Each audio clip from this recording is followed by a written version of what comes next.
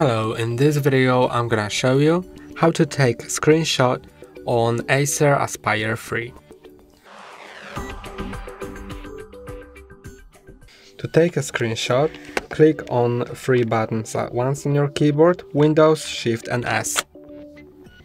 This will open the cutout tool, and now you can select screenshot or screen recording.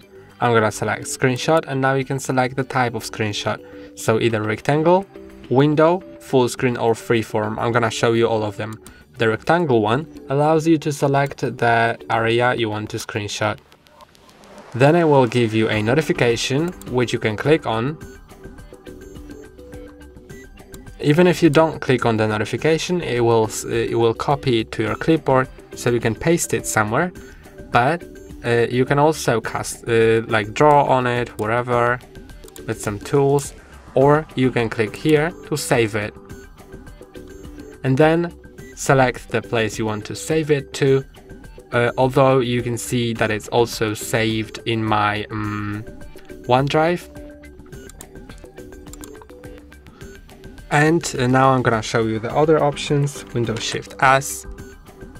I can select to screenshot a full screen, and now the screenshot is taken. I can open some windows, for example the File Explorer, then Windows Shift S,